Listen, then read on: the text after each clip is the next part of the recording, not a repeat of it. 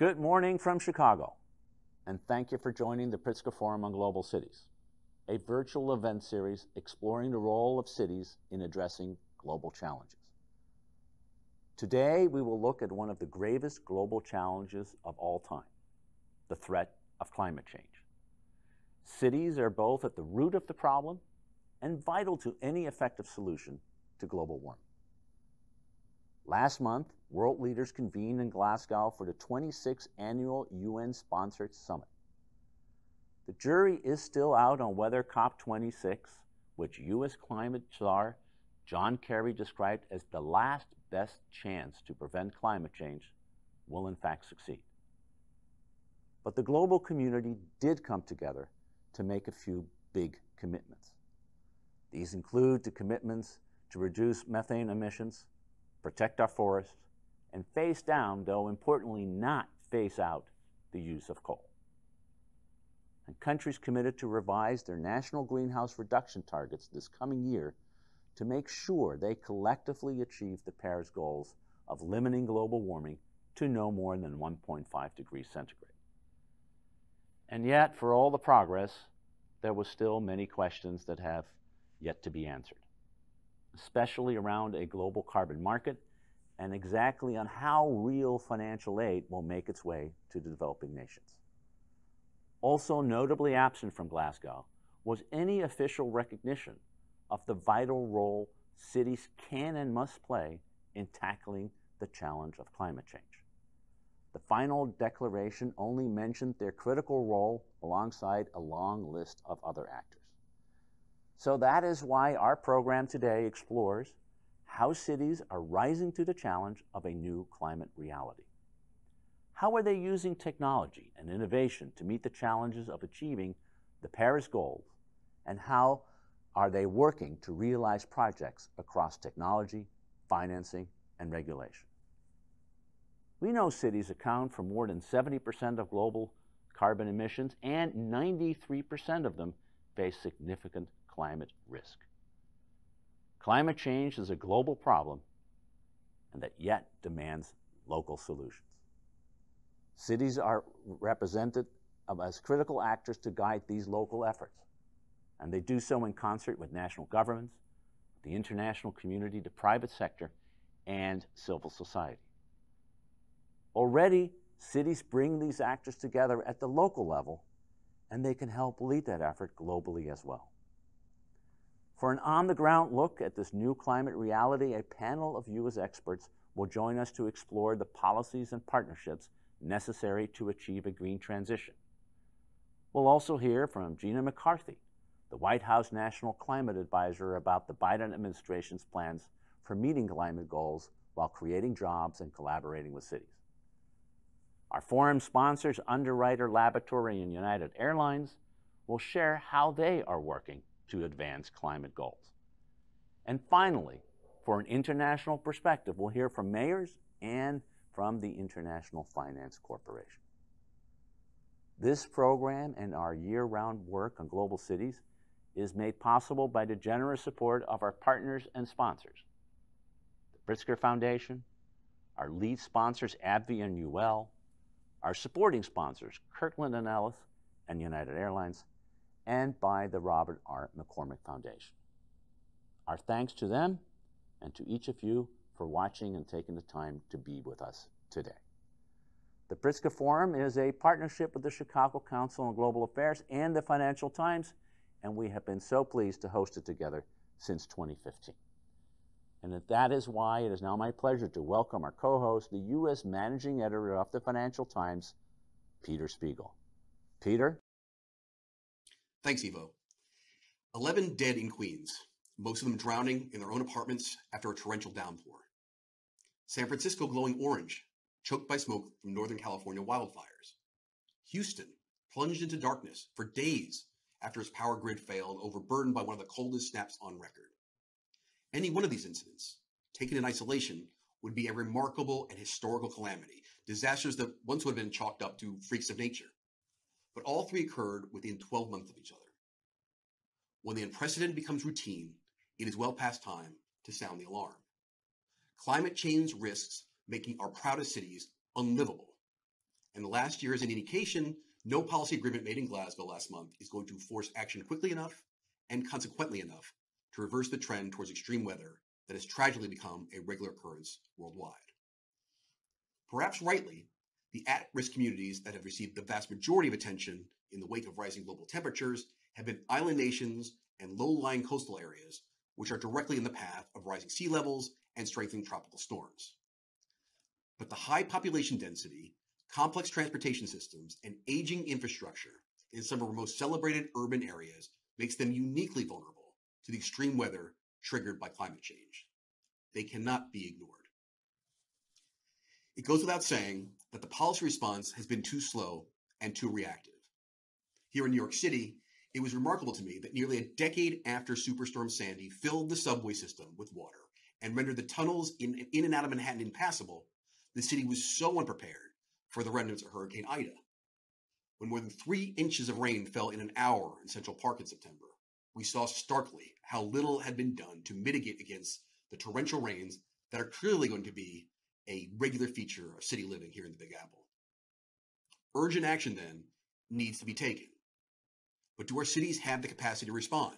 The climate crisis is just one of several overlapping crises cities here in the US and around the world are grappling with, all of which have challenged our resources and our political will. In recent weeks, we've reminded yet again that the coronavirus pandemic is far from over, putting our overburdened urban healthcare systems back in the danger zone. Here in the US, a national reckoning over racial justice, followed by a surge in violent crime in several major cities, has set already polarized political extremes against each other in frequently unsettling ways. And our economic recovery continues to be highly uneven, with the most privileged in finance and tech seeing almost unprecedented gains in wealth as inflation saps the spending power of the blue-collar workers that make our cities function and thrive. There are signs of hope. Joe Biden's infrastructure package, which was backed by a handful of Republicans in both the House and Senate, included billions to make the American transportation system more resilient in the face of heavy weather, and plowed significant investment into a nationwide network of electric vehicles and zero-emission vehicles for public transportation. But even President Biden himself admits the $1.2 trillion package is not enough to tackle the climate challenges of our cities, and much of this spending is aimed at middle term rather than the immediate. I heard very little about the plight of our cities coming out of the COP negotiations in Glasgow, which is why, as I always say, the Pritzker Forum on Global Cities is so important. It is one of the few places advocates for our cities, mayors, business executives, activists, scholars can come together and highlight the particular risk facing our urban areas, today focusing on these very climate challenges that put so many of our city dwellers in potential danger. I look forward particularly to the mayors who are with us today, including Kostas Bakayannis, the mayor of Athens, who I first met almost a decade ago, who is taking truly groundbreaking measures to deal with rising temperatures in one of Europe's southernmost cities. It will take these kinds of innovative ideas, collective action by the private and public sectors, and a sense of urgency to preserve our urban landscapes. Let's try to generate a bit of all that here today. Back to you, Ivo. Thank you, Peter. Now, before we move on, I invite you to follow us and engage throughout the forum on Twitter @_globalcities. And now it's on to today's program. One thing we can say for certain is that the private sector is taking notice of climate concerns. Mentions of net zero in U.S. corporate press releases have risen 5-fold in the last 2 years, and CEOs showed up en masse in Glasgow, although with all too many of them arriving in their own private jets. Now, we sat down with United Airlines CEO Scott Kirby to discuss his company's efforts to meet climate commitments. At United, focusing on real solutions, sustainable fuels, electric aircraft, and carbon sequestration is really how we're trying not only to make a difference at United, but also to change the conversation so that the whole globe can find real solutions to make a real difference and defeat what is the biggest challenge that faces our generation. To watch the full interview with Scott Kirby, visit globalcitiesforum.org or follow the link below in the YouTube description. We know that participation from the private sector and from large companies like United Airlines is not only critical, but essential to meet the climate challenge. And so is innovation in green space. And yet, many great ideas struggle to get implemented, whether because they lack financial viability or face red tape. Our first panel today, moderated by Financial Times' Patrick Temple West, will discuss the reality of achieving climate goals at the local level.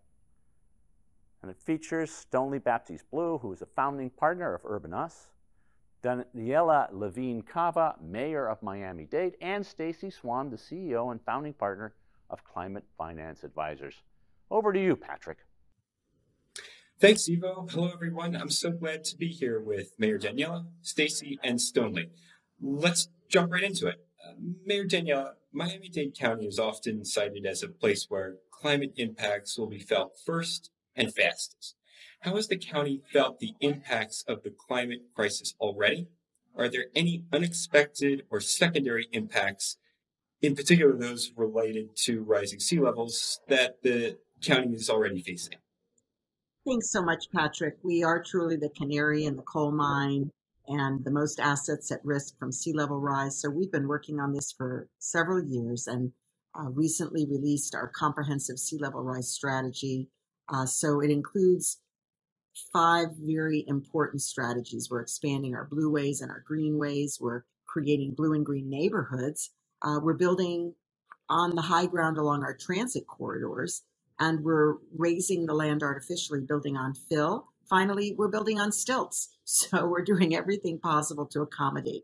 As far as secondary results, we do have something called king tides or sunny day flooding, and these are lasting longer. So we're experiencing, for example, November 3rd through 9th, the longest yet. We had basically 7 days of sunny day flooding. Stonely, you heard some of the challenges, some of the risks that Miami-Dade is facing there. Worldwide startups are tackling this climate crisis. There's some of the numbers thrown around, 60 billion thrown into the industry. What's the role of urban tech and early stage seed capital in funding climate solutions for cities like Miami? What does your startup selection framework look like?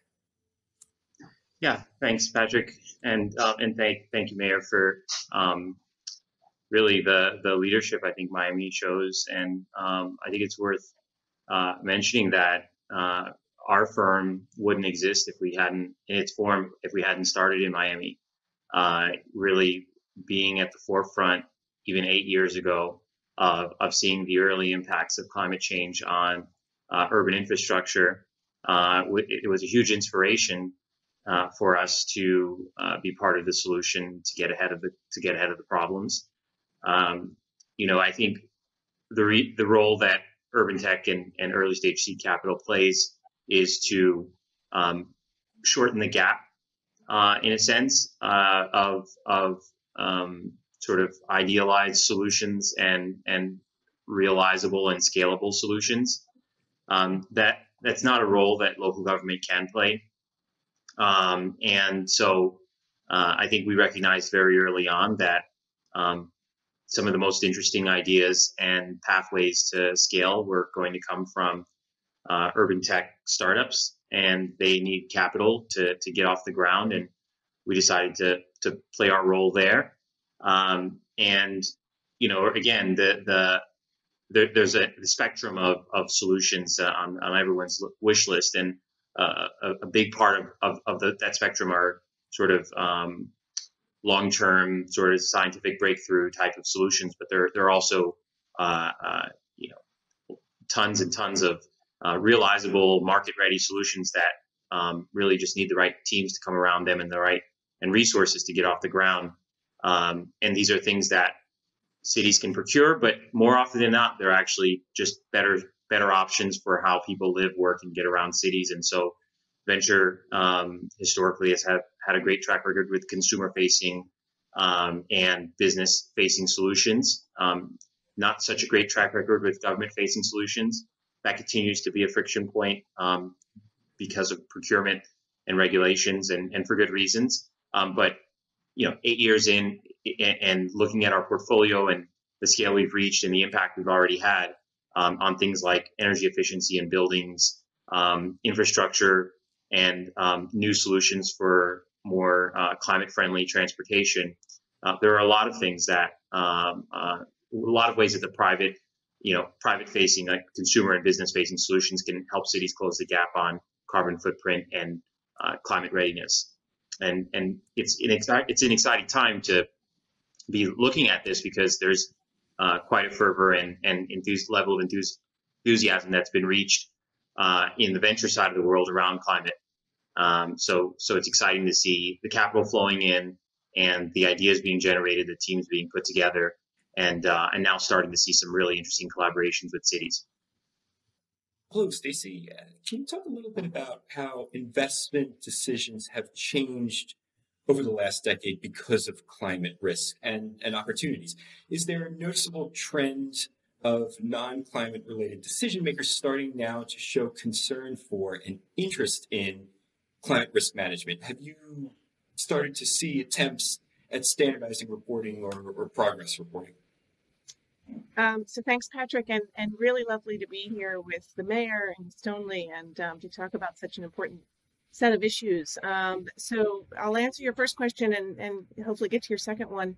There has been a market shift in the last decade in terms of investor awareness that climate-related issues are financial issues, and because they're financial issues, they have to have different approaches to investing around them. And that's across the spectrum of different types of investors, from major infrastructure investors and pension funds, all the way down to the venture capitalist investors and the private equity funds that would invest in kind of the exciting work that Stonely and his team might be doing. And it's really been kind of really marked in how kind of fast that transformation in terms of level of awareness has happened. And I would say it's really been in the last 3 to 4 years that we've seen that, not necessarily 10 years ago. Used to be that people thought about investing in climate and ESG related issues as potentially kind of part of their, their do good part of their portfolio. But today, particularly because of the level of awareness that climate poses a financial risk to returns, to asset values, to revenue streams, and to costs, that this has become quite high in terms of kind of mainstream awareness in the financial sector. A couple of things have driven that. One, in Paris, the TCFD, the Task Force on Climate-Related Financial Disclosures, was launched. You mentioned the second question was about reporting and disclosures. I'll get to that in a minute. But that TCFD engagement really did start to put in the kind of awareness space of investors, oh, I actually might have a climate-related financial risk.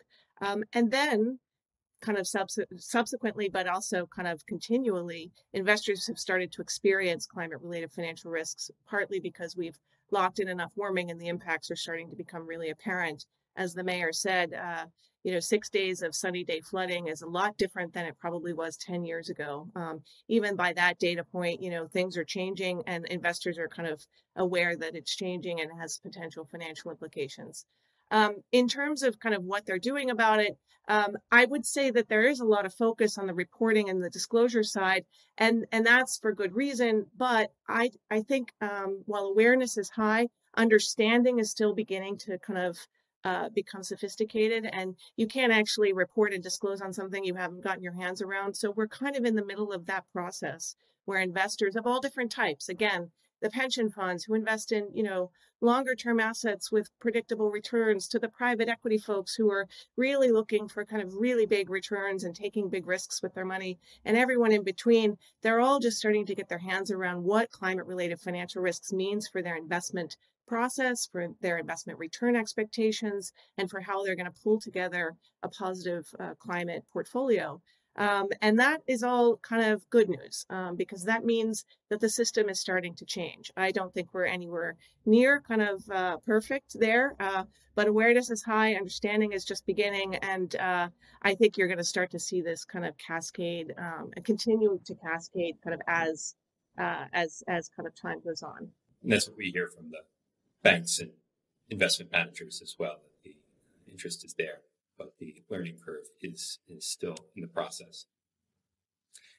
Mayor Daniela, you've heard from Stonely and Stacy about the investment, the funds looking to get into the climate resiliency, climate investment space. What policies and partnerships might you be working on with the private sector? How will you be working with the federal government as well and their legislation to improve infrastructure and hit some green targets?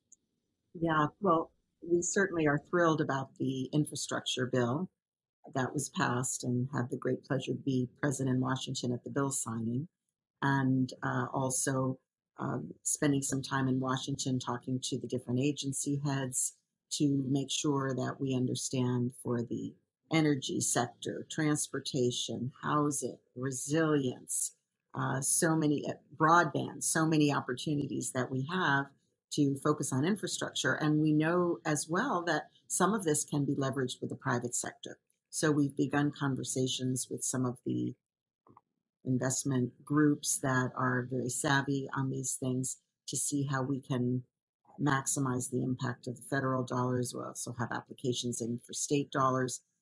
We've got really a good track record drawing down federal dollars. For example, we have more WIFIA, low interest loans from the EPA for our water and sewer infrastructure than any other community. We're the top recipient of these awards since the program began, and we've used it for a lot of our water and sewer upgrades. It's about $1.1 billion total so far that we've received, and that was before the infrastructure bill. So we're definitely gearing up. And Art Basel Week in Miami brought also lots of investors in the new economy, the tech economy, and we've had many, many conversations about companies that want to be with us in the solution space, and conversations that we can have to showcase how do we deal with these changes. Again, we are at the forefront because we're having these changes earlier than some places, and people want to be here. So people, are, for example, I had our county, when I was commissioner, be clear to disclose on our bond applications the climate risk that we face. I also spoke in Glasgow with real estate advisors who said the proactive work we're doing is helping us to stay ahead of the curve in terms of investment and insurance activity here. So we're doing everything right to bring the available dollars and private investment to the table so that we can showcase that we are going to take all the steps outlined in our plan. So you've heard some of the efforts that the mayor is working on: outreach to the financial sector, disclosures to the financial sector. Can you talk a little bit about public-private partnerships and any successful P3 deals, projects that you've worked on, and what some of the challenges are that are associated with these P3 deals? I wouldn't take credit for any of the work our startups do. We're there more like coaches and cheerleaders, but in observation from the sidelines and helping encourage along the way, we've definitely tracked some really great and put some really great successes in Q3 and already in Q4 that fit in the PPP bucket. Like, for example, Uni, which is a bike storage solution, successfully struck a partnership with Jersey City, as well as continuing to make progress with Manhattan, with New York City. They make bike storage pods that effectively replace a single parking spot with secured bike parking for 10 bikes. And what's often missed in the climate conversation is how important in carbon reduction, changing the modes of how we do things, and one of those major things that are carbon emitting are transportation. There's a lot of focus on electric vehicles, but the actual big needle movers around electrification and lower carbon transportation are getting folks to walk, bike, and use public transportation. So Uni's made a lot of progress there. And another company that's made continues to work with more and more cities and counties is Circuit. And they provide one of these public transportation modes, small shuttle, electric vehicle shuttles. And again, they continue to find more and more cities that are looking for solutions to get people out of cars. I think it's great that beyond procuring solutions directly, it's great to see, again, sort of bottom up private solutions that are bridging the gap by creating effectively public infrastructure. Tesla has built this very successful wide geography reaching supercharger network. They're in the works now to open that up to other EV cars. And that effectively is a brand new piece of public infrastructure that encourages EV ownership and the transition to EVs. And maybe there was a role there, or is a role there that government is playing to smooth and encourage that opening up of their platform. But if we can see more things like that, where it's working in a microcosm towards helping us towards decarbonization, how do we encourage this sort of collaboration? That was one of our early insights in Miami. If we could figure out how to leverage the city's access to relationships to encourage collaboration between private party participants, that can actually be more powerful than explicit private partner partnerships. And some of that is like, getting companies to work together in the case of Tesla with other EV manufacturers. And some of it is getting consumers and constituents to adopt the things that already exist. Again, a lot of the big nut to crack is distribution and actually getting people to use these things that are better for the city, better for the environment.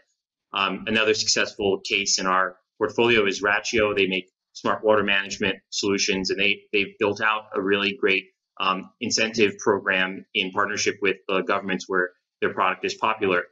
This mirrors what Nest has done over the years with their energy efficiency solutions.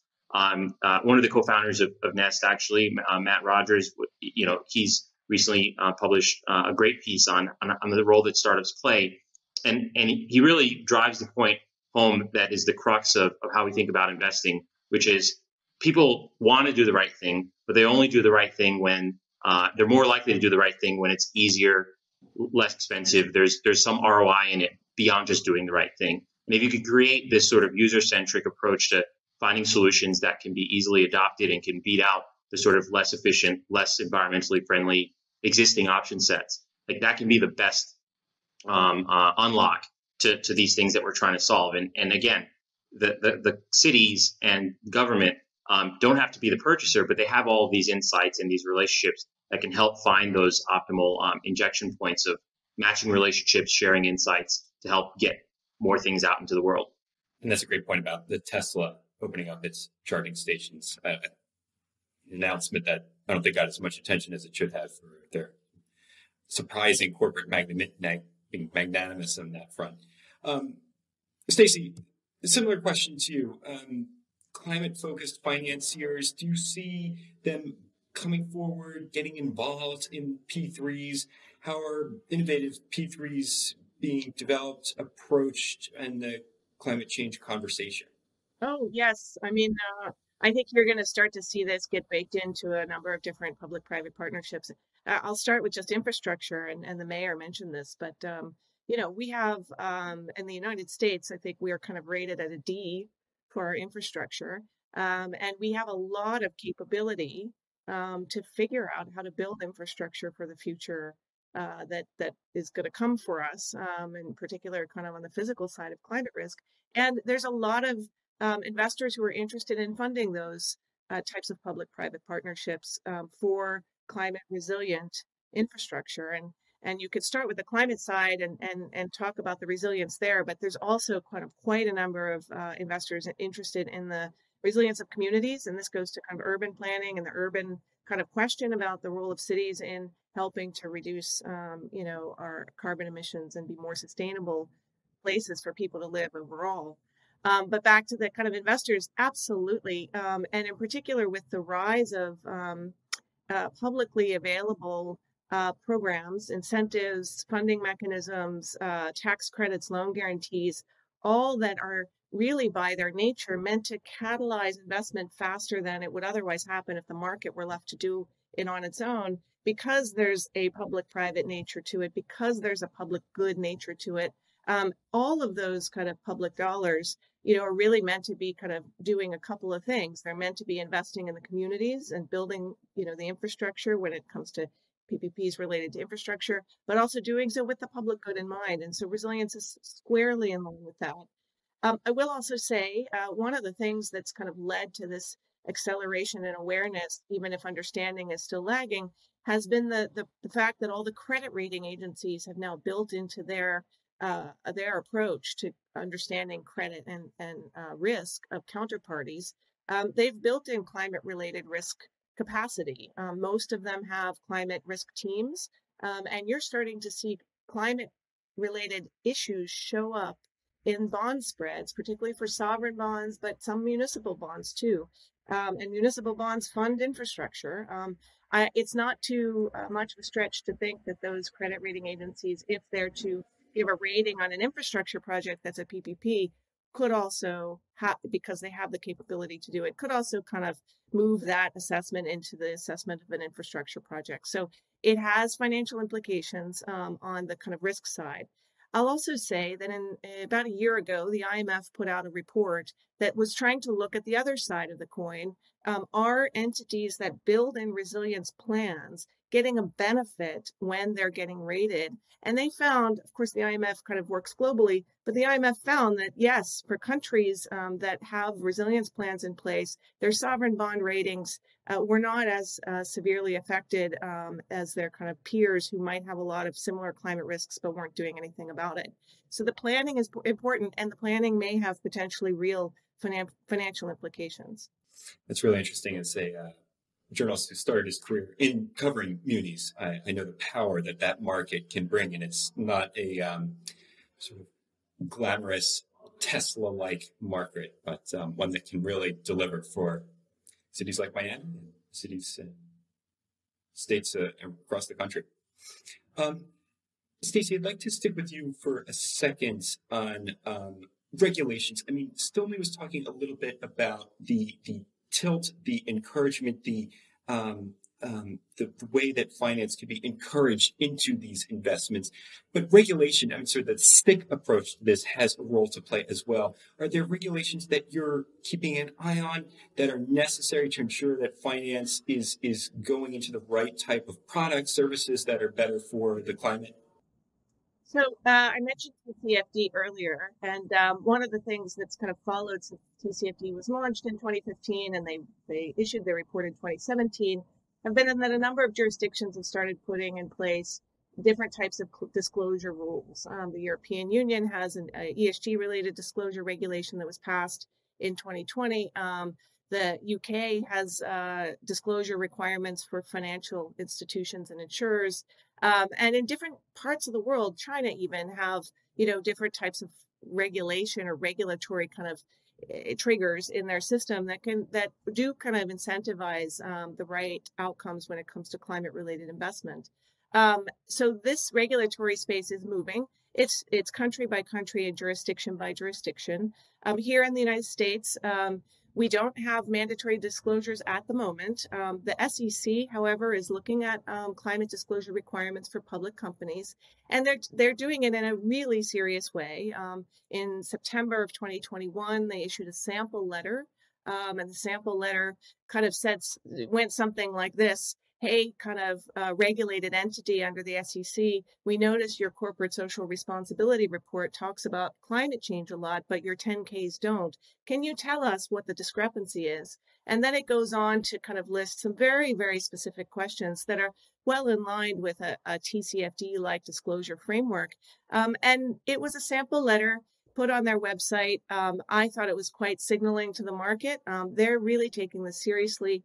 If you ask kind of a number of people in the financial community, there may be some climate disclosure requirements on the horizon for SEC regulated entities.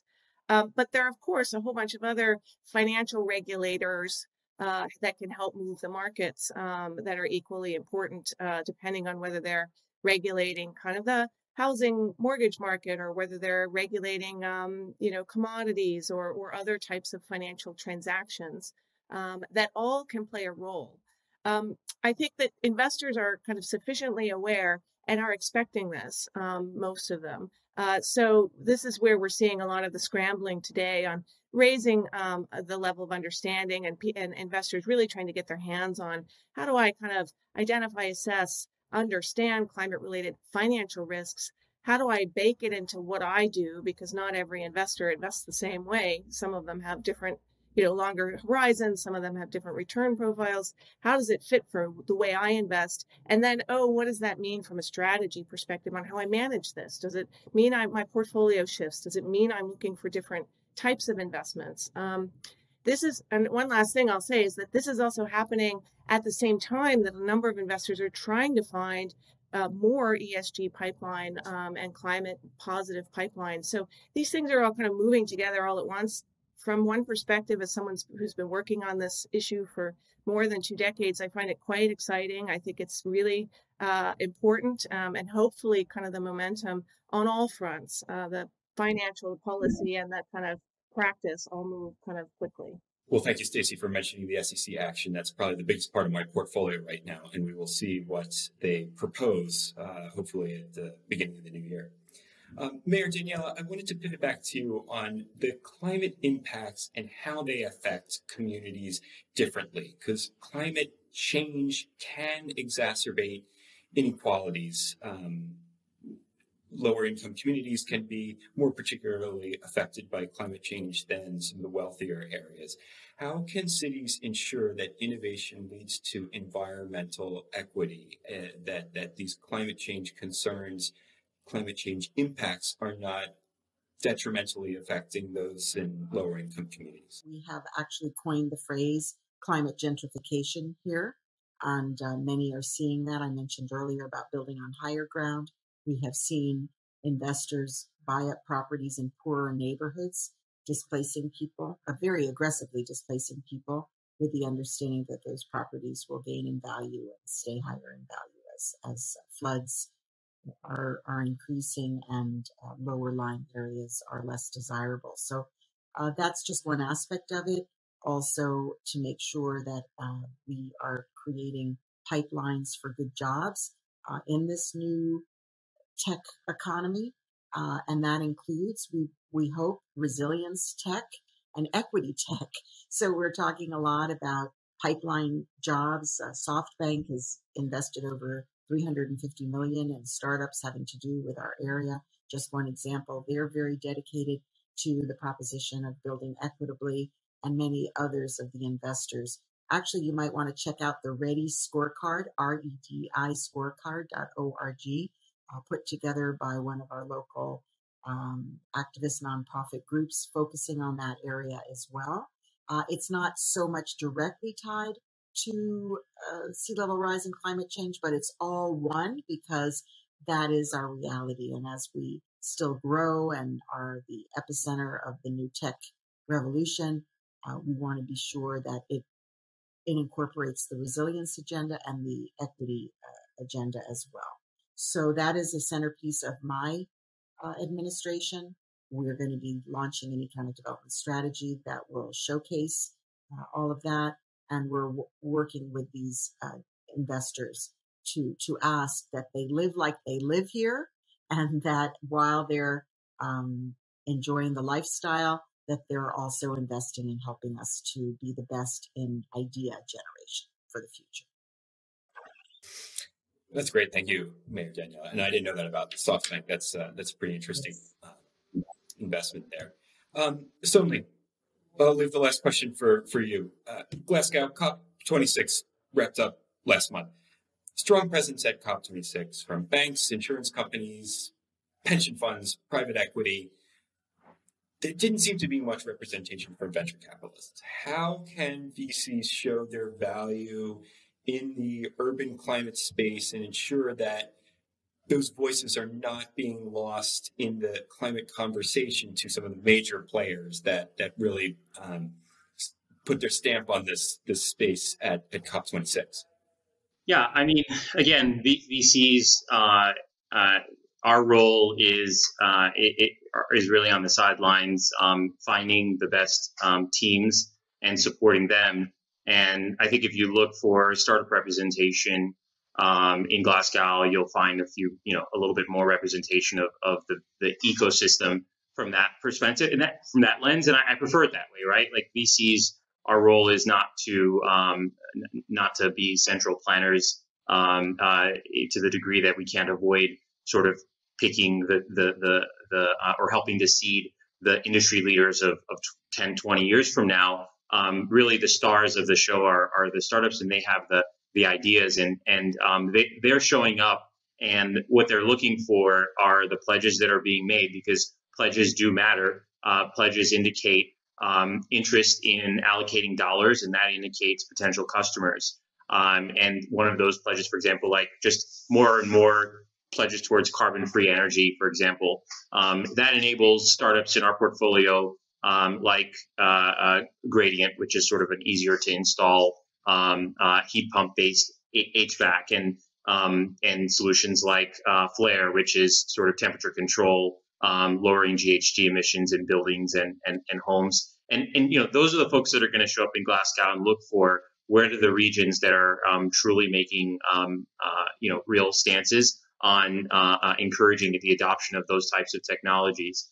And I think the other important thing here is, like, there's a role that that the VCs are certainly paying attention, even if they're not physically present, because there's a role that the decisions around infrastructure plays in, again, changing the terrain of what solutions will win, but also encouraging the most climate positive solutions.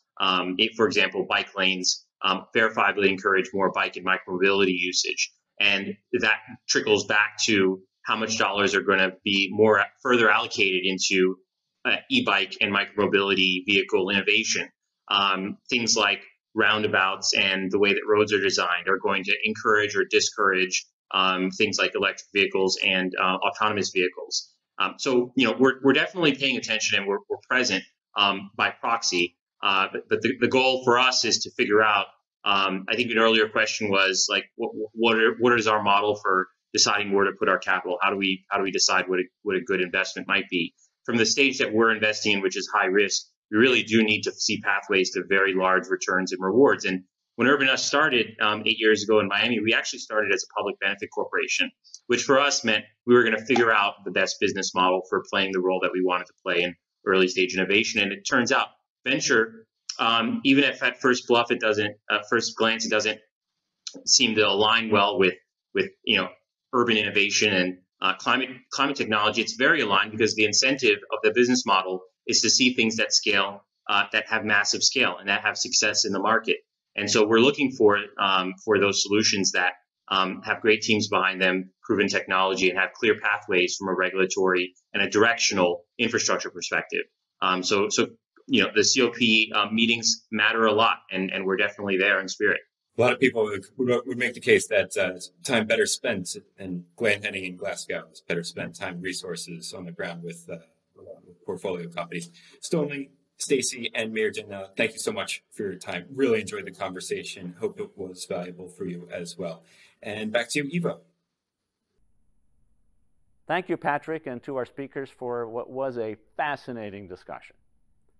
Now, we know that technology and partnerships and financing are critical to achieving a just green transition. So for a look at the Biden administration's efforts to help people while taking the lead on tackling climate goals, please welcome National Climate Advisor Gina McCarthy. Hi, everyone. I'm excited to be joining you to talk about the climate challenges that we have to face together, as well as all the opportunities that we can seize together as we act on climate change in the US and across the globe. We can build a better future if we start integrating climate into all of our decision making. President Biden has embraced the urgency of this moment and made tackling the climate crisis a central priority across his administration. And for the first time, we have a national climate task force that brings together cabinet level leaders across the federal government who are working together to mobilize a whole of government response. So we don't just tackle the climate crisis, but we do it in a way that will create millions of good paying union jobs and deliver clean air, clean water, and environmental justice, and build a more equitable and resilient world. Look, that's how we're going to build a better future together. It has to be one that's safer, healthier, and more resilient. You know, and I know that it's time to act on climate, but let's do it with hopeful determination, a hopeful determination that keeps communities safe from climate impacts with smart, resilient infrastructure and efficient buildings, and yes, renewable energy. You know, it's exciting that our country just took a big leap forward with the president's signing of the bipartisan infrastructure law. The investments will be transformative for cities and communities all across the United States. We're going to be modernizing our transportation sector with upgrades in our roads and bridges, as well as our largest ever investment in public transit and passenger rail, along with building out a national network of 500,000 EV chargers so we can grab and build the electric cars of the future. We're going to be delivering clean water to every city by eliminating those lead pipes and cleaning up PFAS chemicals that are plaguing so many of our communities. And we'll be investing in thousands of miles of new transmission lines so that everyone can have access to clean and affordable electricity, whether you live in a city or a rural community, because we're going to make President Biden's 100% clean energy by 2035 not just a nice goal, but an actual done deal. And to help us get the implementation right, President Biden has brought on board Mitch Landrieu, a former mayor of New Orleans and lieutenant governor of Louisiana that many of you may know. Mitch is a leader, and he's going to be managing our White House task force on infrastructure implementation in close coordination with all of you, with states, local, tribal, and territorial governments to advance our shared priorities. And we'll be focusing every step of the way on climate resilience. That means infrastructure has to be built to withstand climate impacts with guidance and real-time data that factors in local climate projections before they start to build. And by incentivizing the use of climate-smart materials that are more resilient and lower carbon.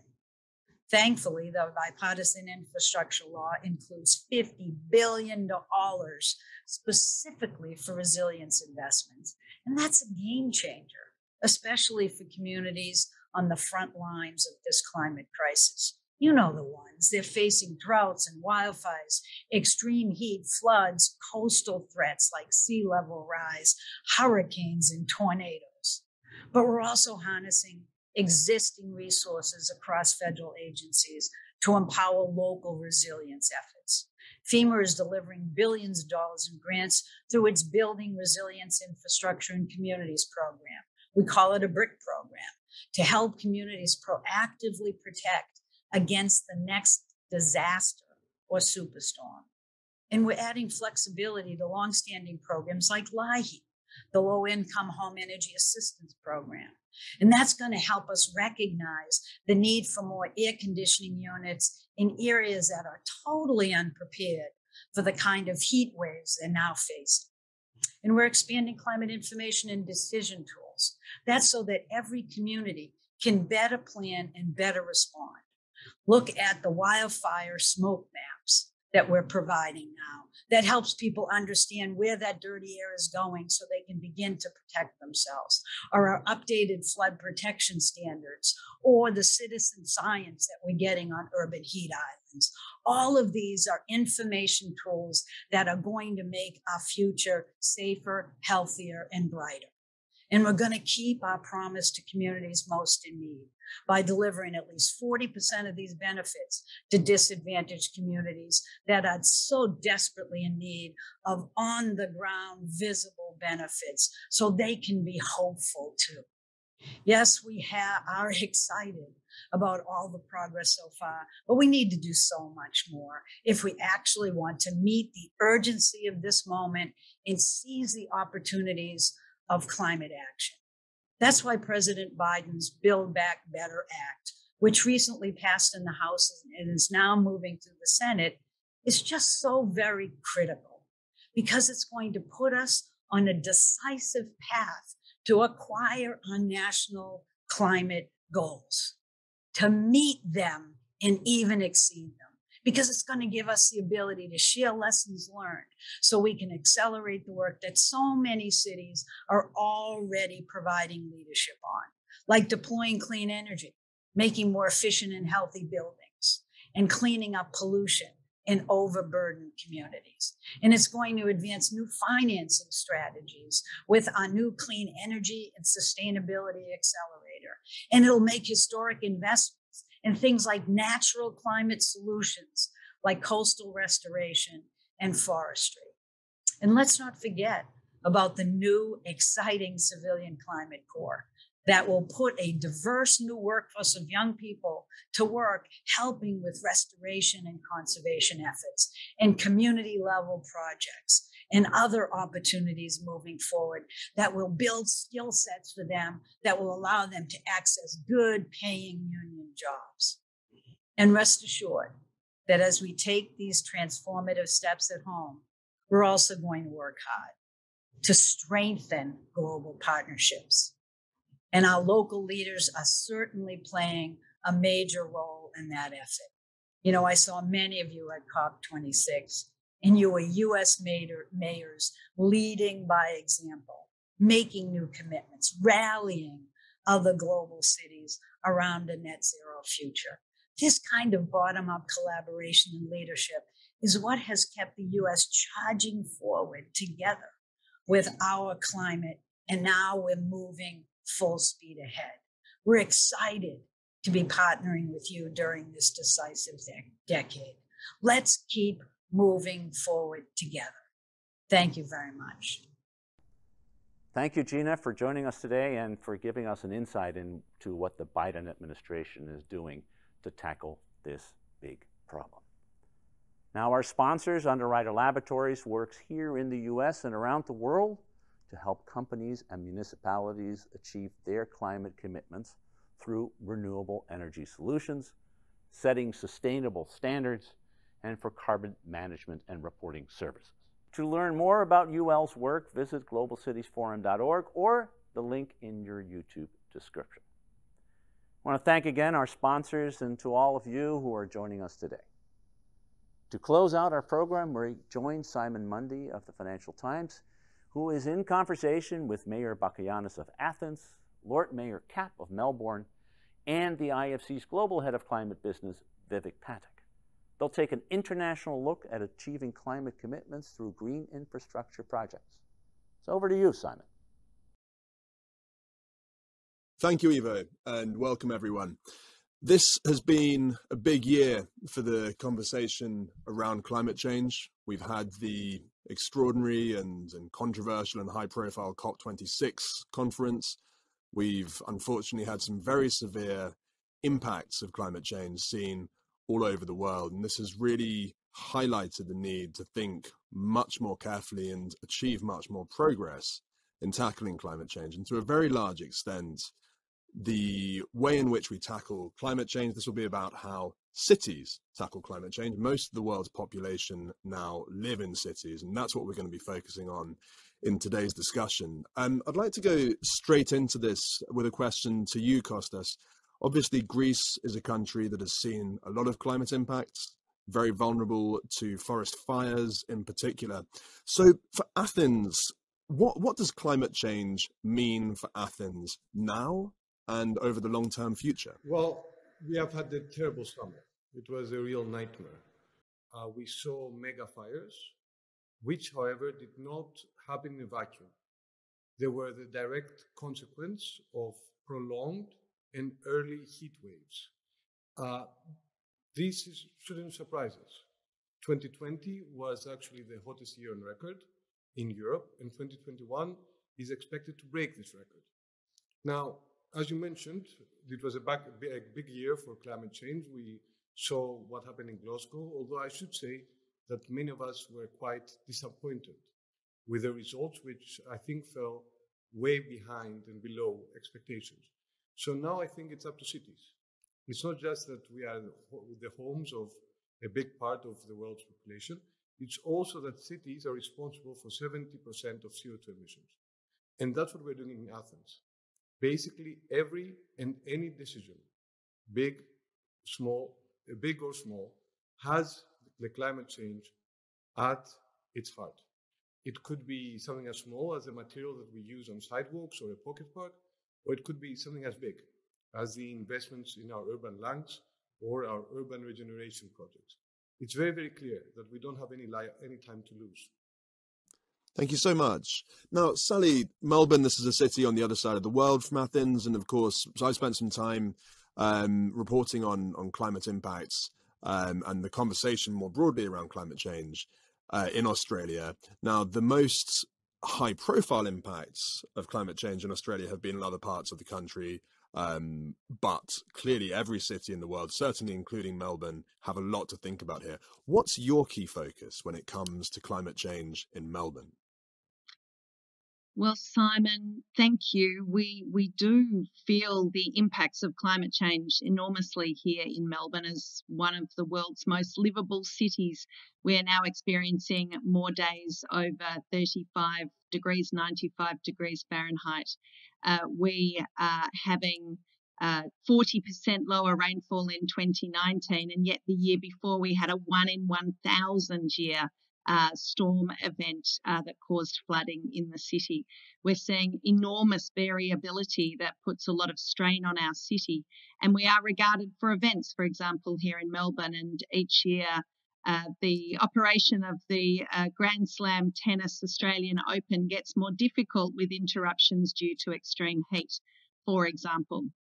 So for us, this has been an ongoing issue, and I take Costa's point. We've also suffered severely from bushfires. In fact, we had the worst air pollution in the world in January last year as a result of smoke haze. So for us, it has been a focus since 2012. Our organisation has been carbon neutral. We have declared a climate and biodiversity emergency here in Melbourne to make sure that our policies and our programs and our investments are focused around climate change responses. And we have set some ambitious targets to be across our city powered by 100% renewable electricity by 2030 and zero net emissions by 2040. So a lot of work ahead, but some good ambitions as well. Thanks so much, Sally. So two really interesting case studies there of two big and important cities all over the world, Vivek, are having to deal with this extraordinary range of challenges, not only in building their own resilience and strength in terms of dealing with the impact of climate change, but also trying to mitigate their own contribution to climate change in terms of their carbon emissions. Something that I'm very interested in, and we at the FT are very interested in, is the use of technology to deal with these challenges. And it's a controversial topic, as you know, because there are people who say that we shouldn't focus too much on the potential for new technologies. We should focus on implementing things that we have right now. But in your opinion, what are the things that you're most interested in terms of the potential uses of technology in cities to tackle all these different challenges that we've been discussing? Sure, thanks, Simon. And I come from the camp, I would hope there's not too much debate on the use of technology, because I come from the camp where I firmly believe a lot of the solutions that we're talking about are going to come with advancements in technology. And let's backtrack for a minute. 15, 18 years ago, when we started doing solar, the costs were high, 26, 28 cents. I remember that when we did our first few deals. But 15, 18 years down the road, costs have come down in countries like India to less than 2 cents. How did that happen?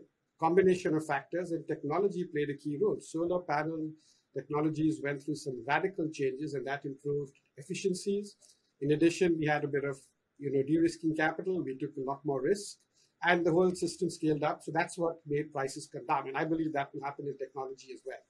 Now, I'll just share with you a very interesting deal that we did some time ago. It's a company called Appeal, and Appeal makes an organic solvent with which you can coat fresh fruits and vegetables, and that will increase the longevity of these fresh fruits and vegetables. Why is that important to climate? Agriculture is a major emitter of greenhouse gases, major consumer of water, And I think between 32 and 35% of fresh food produce is wasted today. So if you can increase the longevity effectively, you're going to reduce the carbon emissions through the entire value chain, whether it's logistics, use of water, or direct emissions. That's one example. Another example is we've got a program called Tech Emerge, which is focusing on smart cooling, and we're piloting it in Latin America. Now, Tech Emerge is really going to focus on how do you reduce your carbon footprint when it comes to things like hotels, when it comes to large food and beverage companies. And so that's another example where we're trying to pilot new technologies that are coming up there. A third example I'll share with you is a very boring subject for most people, but I'm sure the two mayors on the line will appreciate it, is cement. As cities expand, they're going to use more construction materials. And what we've seen is that if you were to use run-of-the-mill approaches, you can probably reduce emissions by 15, maximum 20%. But if you want to really make that radical shift to 40, 50% reduction in emissions, it's going to come through new technologies.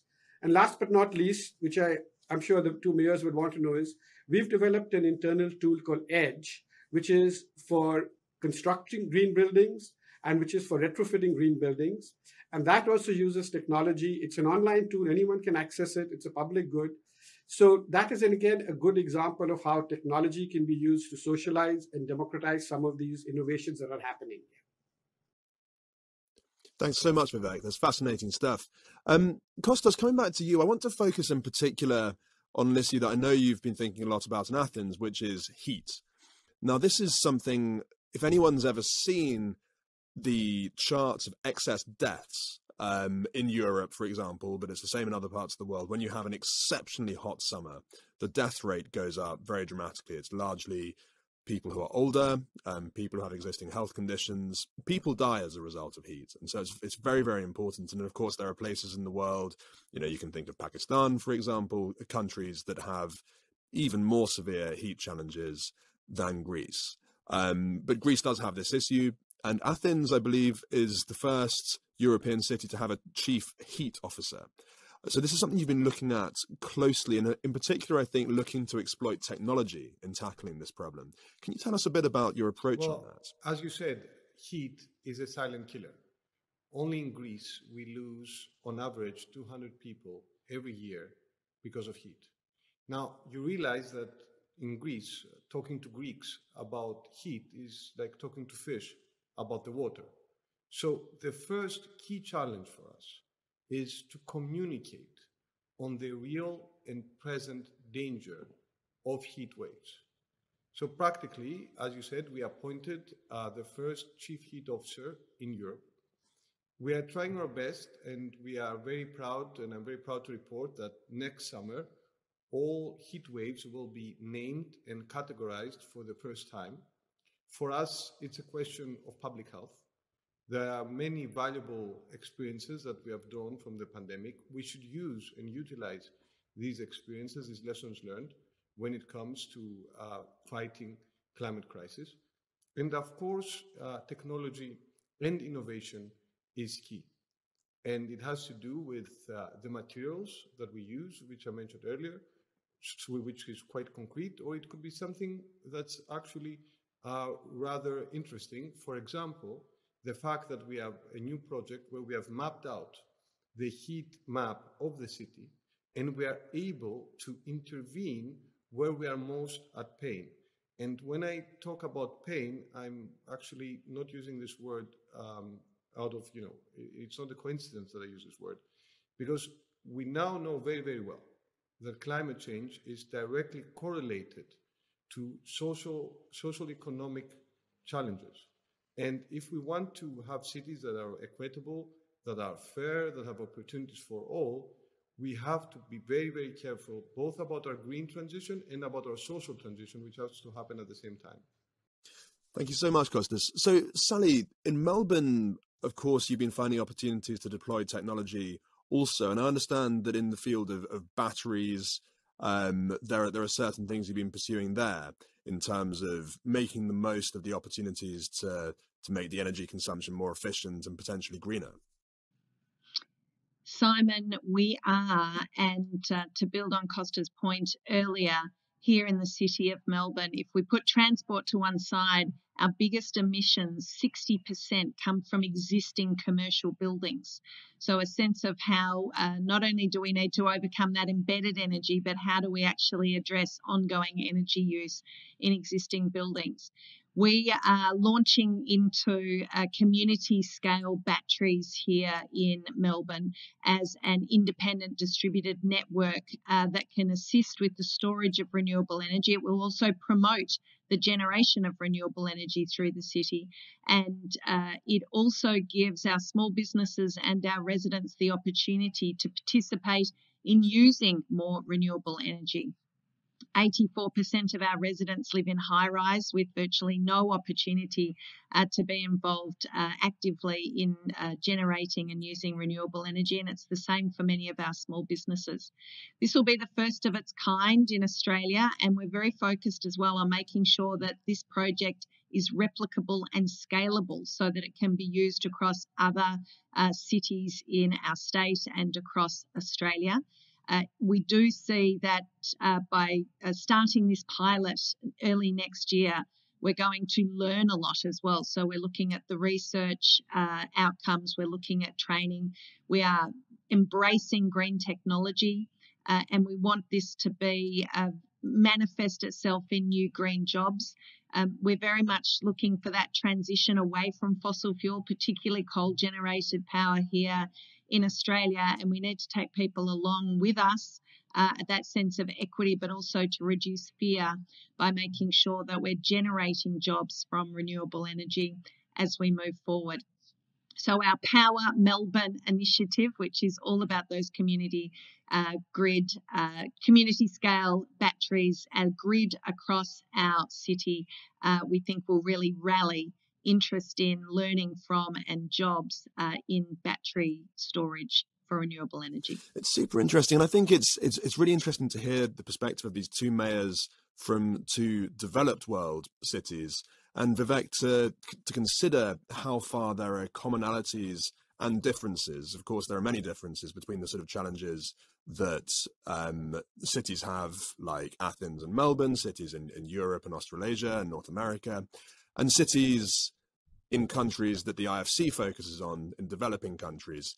How far do you think there are commonalities? What are the key differences in terms of the way that cities address these challenges? And how far is the IFC, when it engages in these developing countries, how far is it seeing opportunities to engage in that very focused way, looking at the challenges of cities specifically? So, Simon, I don't know if you saw when Sally was talking, I was nodding my head vigorously, because what immediately came to my mind is that we would love to learn from this example in Melbourne, when the way you all are using battery technologies, and see whether we can adapt it or replicate it with in some of our client countries, with the cities in which we're engaged. And at the same time, I want to offer that we would love to share with both the mayors our EDGE tool, where you can convert some of your existing buildings into green buildings. It's a pretty straightforward tool. I have a habit of simplifying things, so forgive me, it's not as straightforward, but we're doing it in some of the most challenging markets today. So it's been proven. So after this, I'd love to connect with you all on this. Yeah. So, it's something I've never really focused on, what are the differences? But when I look at a city, I think there are more commonalities than differences, because the challenges are the same. We can say some of the differences may come in access to capital, because a city like Athens or Melbourne, I think will have access to a bigger pool of capital than a city like New Delhi or Bangkok or Kampala in Uganda or Rio. So I think that is one of the challenges that a city has, because if they're not credit worthy at a sort of with institutional investors, I think they're going to have a challenge attracting the sort of capital that is needed. At the same time, I think one of the common challenges I'm finding is, people don't talk a lot about it, but the whole area of circularity and how we collect waste. Yeah. Now, I was talking to a large city, a medium-sized city in Asia, Singapore, and they're very progressive in many fronts. But one of the challenges that they've had is because a lot of their housing is relatively old, the way they recycle waste has become a challenge for them. So I think there are these common areas, and I think that's one thing, honestly, that we need to be doing more of, is engaging more with developed countries to see how we can use some of the solutions that have been developed there. And I'd like to use the word adapt rather than replicate. Yeah. The last thing I think which is critical is a lot of these things that we're trying to do when we engage with a city in a developed market is it involves some amount of reform. And I'll be very blunt here is sometimes this reform, it's not as easy as putting on a light switch, but there are vested interests there that will be impacted. And I suspect it's very similar in developed countries sometimes. So getting that reform through and helping the mayor or the governor of a city or a governorate understand that there may be a challenge in the beginning to get this reform through, but in the long run, this is going to benefit everybody. It's going to benefit the population. It's going to benefit the government. So it's a win-win. But like with any win-win situation, sometimes there are hurdles that we need to cross. And I think that's really where we are coming up with a lot of challenges in convincing the people in power that this makes sense in the medium to long term. One of the challenges is if your term is 3 years, by the time the benefits accrue, you may be out of power, I think. So that's one of the challenges we're facing, actually. So this is really one of the big issues, whether you're in a developed country or a developing country at city level or country level. It is true that the key to long-term prosperity is going to be in that transition to a low-carbon system, but it's also true that it's going to involve costs and disruption in the short term. And that involves challenges around how to cover those costs, how to raise the finance that's necessary there. Kostas, what's the approach that Athens is taking to this? Clearly, there are going to be all sorts of costs involved in this transition. If we even just focus on the transition to a lower carbon city economy, what kind of approaches are you taking to that? And are you finding innovative financial solutions can be helpful in that? Well, I hate to answer with a cliche, but coming from a country that's actually quite experienced in crisis for the past 15 years, we have learned to look at crises as opportunities. Now, I fully agree with what Vivek said earlier. I hear very often, wonderful goal setting. What are we going to do in 2050? What are we going to do in 2060? What are we going to do into 2080 or 2090? Well, I have no time and no patience for that. I think the goals that we have to set have to be goals for our own terms and our own lifetimes. Because if we want to be realistic and if we want to be effective. Now, clearly, there are costs involved. According to our analysis, on a national level, it's going to take 2% of our GDP for the next 30 years. But if you take into account the funds that will be redirected, it's actually less than that. It's around 1% of the GDP. So there are costs, but there are also very clearly benefits. Let me give you just one example. The digital transition, which is directly related to fighting the climate crisis. We have, for us, the pandemic, especially during the lockdowns, was a catalyst for long overdue reforms. And we changed the relationship between the city and the citizens. And of course, we gained a lot as a city, and our environment gained a lot through this. It's a question, I think, of actually making sure that one has a realistic plan, clever policies, but also knowing that it takes a stomach. It takes insistence and persistence, and nothing is given to any city in the world for free. Thanks so much, Kostas. Sally, turning to you with the financing question. So something that we're thinking about a lot and something that's a hotter and hotter topic is the extent to which public and private capital can work together through whatever sorts of schemes to really deliver the financial resources that are needed here. What approach are you taking to this in Melbourne in terms of using your balance sheet as a city administration alongside private sector resources to try and really maximize that impact? Simon, we really pursue those public-private partnerships. We do understand that there are elements of leadership required in delivery, in partnering, and in influencing. And so from our perspective, we really take the piloting, we take those areas of higher risk on ourselves to develop as much as we can. I'll give you an example. We set up in 2017 a Melbourne Renewable Energy Program, which is a power purchasing agreement for wind farm energy, which means we now use 100% renewable electricity here at the City of Melbourne.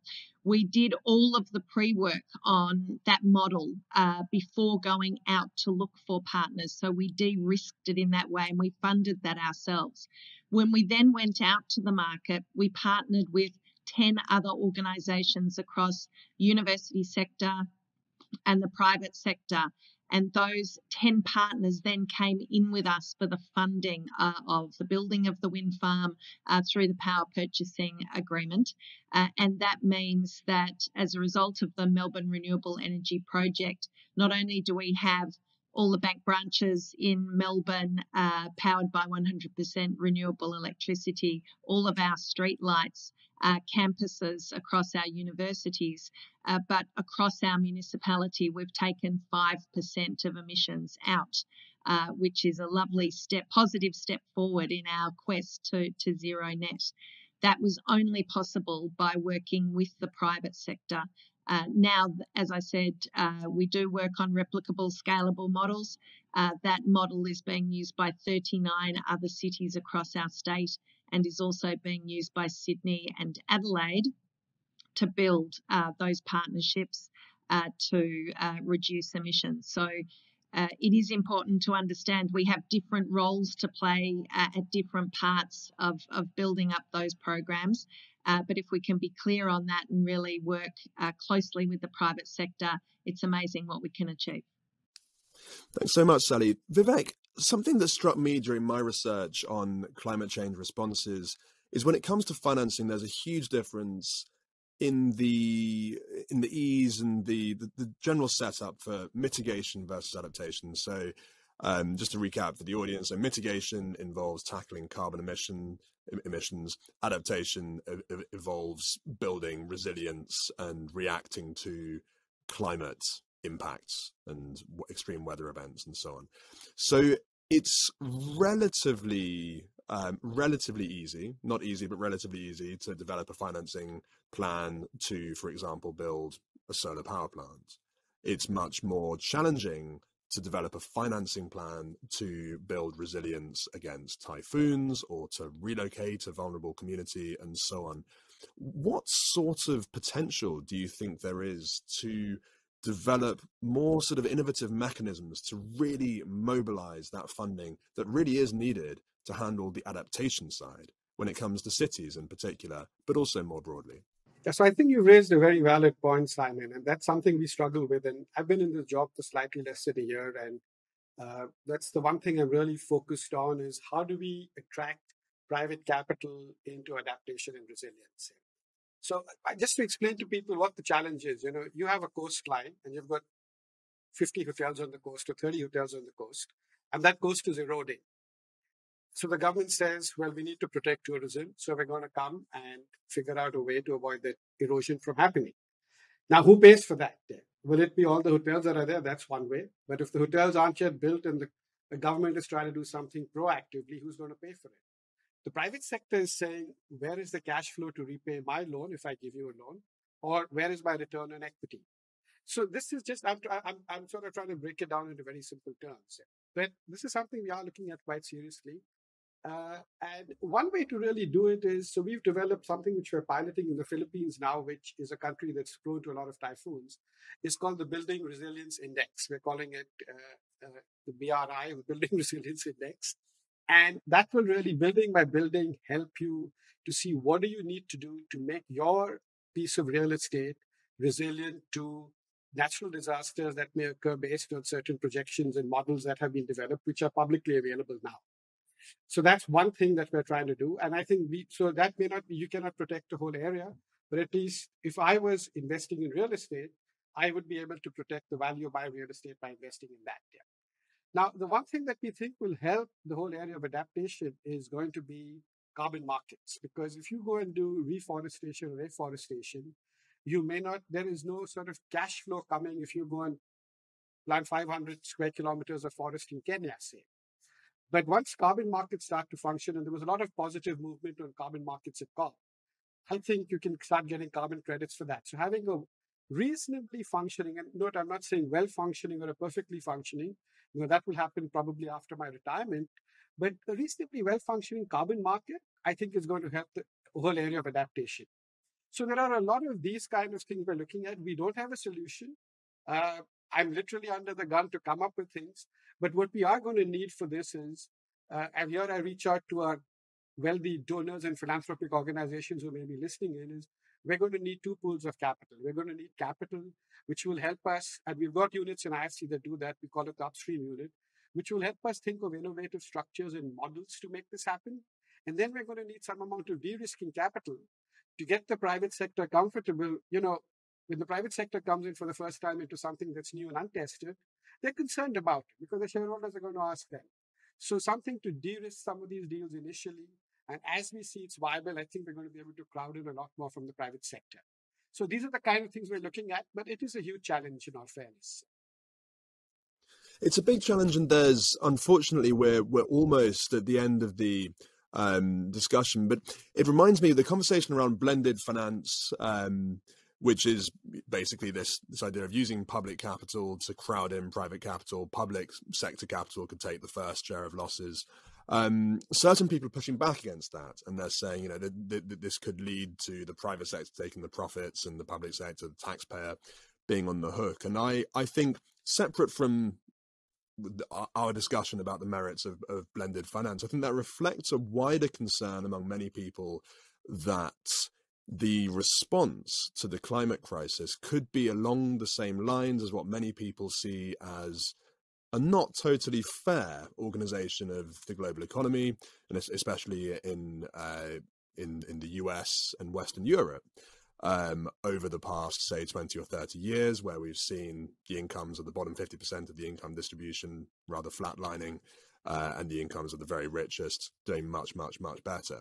So, Kostas, we only have time for one more question, unfortunately, but I'd like to throw it to you, because this has been such a live issue in Greece over the past 10 or 15 years, the issue of economic justice. And I think a lot of people think there is a risk that our response to the climate crisis, economically, both at national levels and at a global level, may not be on a perfectly just basis. So what, in your opinion, are the key things that we need to achieve at city level, as well as more broadly, to make sure that this is a truly just transition and a response to the climate crisis that is truly economically just in the broadest sense? Well, tell me about it. This is, the story of our lives in Greece. There were times a few years ago when Athens quite literally reminded many of us of the Weimar Republic. And yet, we're back. We didn't just bounce back, actually. We bounced forward with a newly found sense of optimism and self-confidence. And we did this having actually put aside populism, radicalism, and extremism, and with quite sober, which is quite surprising by Greek standards, political system. Now, we have to be fair, however. If one compares the bungled, and this is me being as polite as I can, European response to the financial crisis 10 years ago, with the very bold and assertive European response to the pandemic, and the equally bold and assertive European response to the climate change and the climate crisis, then one can clearly trace that a lot of progress has been made, and that, at least talking about Europe, bitter lessons have actually been learned. Now, this gives us a lot of optimism for the future. I mean, we were talking earlier about the financial tools that are at our disposal. Now, of course, all cities have to design their own financial tools. Of course, we want to leverage our public sector funds to be able to attract public sector. Blended financing actually sounds pretty good and pretty effective to me. But we're also quite privileged. We're quite privileged that we have the recovery fund, from which we can draw the necessary funds and monies to move forward and establish and make our goals. Thank you so much, Kostas. And it's such an important topic that actually I would like to throw it to the other two panelists as well.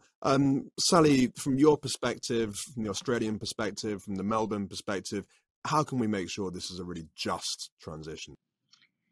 Well, Simon, recognising that so many projects that help reduce temperatures or manage stormwater better or bring down emissions, they do benefit the entire community. We also recognise that we want to motivate and incentivise the private sector to jump into projects that are going to have those overall benefits for our community by addressing climate change issues.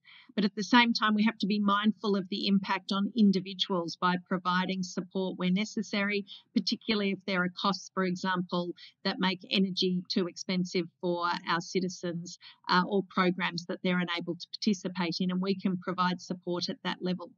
But an example of where we're using that blended approach is our Urban Forest Fund, where we pay 50% of projects that are on private properties where they're able to show a public benefit.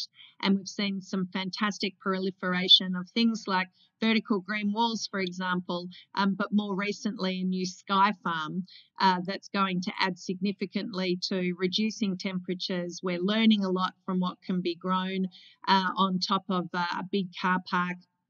They will make some profit along the way, but they're also adding to those benefits by educating our local citizens. And it's those sorts of projects that will really see us take great strides forward.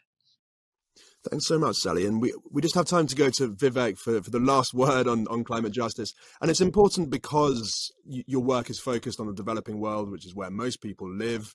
And we've seen so many problematic issues to do with, for example, the missed promise to provide $100 billion a year in climate finance to the developing world.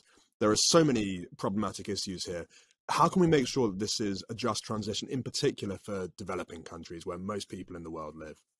Yeah, thanks, Simon. So this is something really close to my heart. So I can probably talk for a couple of hours, but I'll try to do it in a couple of minutes. So Australia, India, Indonesia, South Africa, hugely dependent on coal.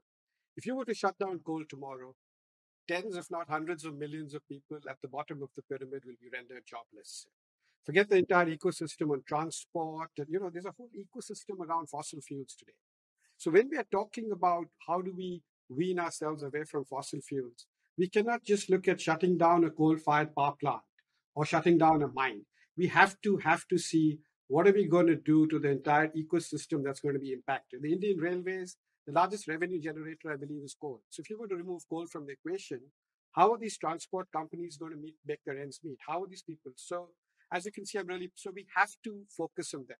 Now, the way out is this reminds me of the digital or the tech revolution that started 30 years ago, is there were countries, and populations and people who got left out because they were not skilled enough to get jobs in the new global economy, which was linked to digital and tech. So similarly, what I'm saying here is we need to figure out, I don't have the answers today, what will a decarbonized world look like? What are the skills that we need to be providing to the youth of today so that they can get relevant jobs tomorrow? And how do we reskill people who are going to lose jobs in carbon-heavy emitting industries today so that they remain employed? So it's about skilling, and it's about really understanding the political economy and who is going to be impacted and making sure they're going to be taken care of. Thank you so much, Vivek, and thank you also to Kostas and Sally for what's been a terrific discussion. I'm not going to try and summarize it. I think we've all learned a lot. So thank you to all of you. Thank you everyone for watching, and back to you, Ivo, in the studio.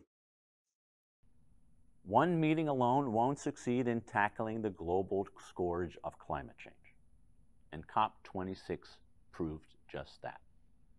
But what the summit did do was bring together world leaders across different levels of government and different sectors. And together they made real commitments that wouldn't have been made otherwise. But the proof will be in the actions that are taken now, after the COP concluded. In the funds that are unlocked, the projects that are realized, the sustainable energy plants that are built, the forests that are saved, and yes, even the interim reports that are submitted. It will take broad, sweeping reforms and new financing vehicles, the collective action of youth, and the small changes in our everyday lives each of us can and should make. From the international to the national, and from the local to the individual, it will take everything we have, every one of us, to change the tide and avoid the worst that a warming planet promises to offer. Thank you to today's speakers and moderators, to our sponsors, and to everyone who spent the last hour with us. Visit globalcitiesforum.org for more information and be sure to sign up for our monthly newsletter to receive regular updates. We know you have a lot of choices for where you engage, especially in this digital age, and therefore we're grateful for your support, which makes our work possible. For now, stay safe, stay cool, and we hope to see you soon.